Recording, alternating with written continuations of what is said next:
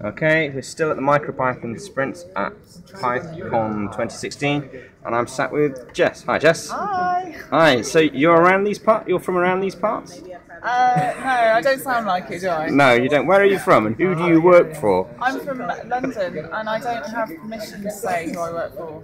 So it's not a big bureaucratic corporation involved in public service broadcasting, is it?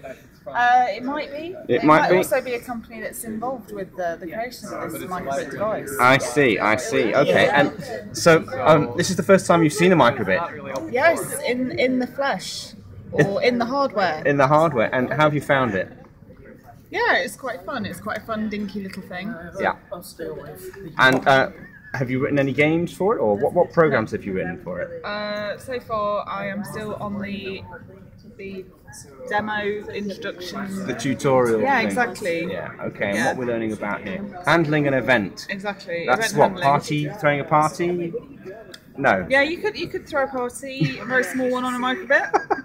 Or you could not that sort of event. Or you could tell your microbit to do something when something happens. Okay, and that's handling event. Fantastic. Well, thank you very much. Thank you.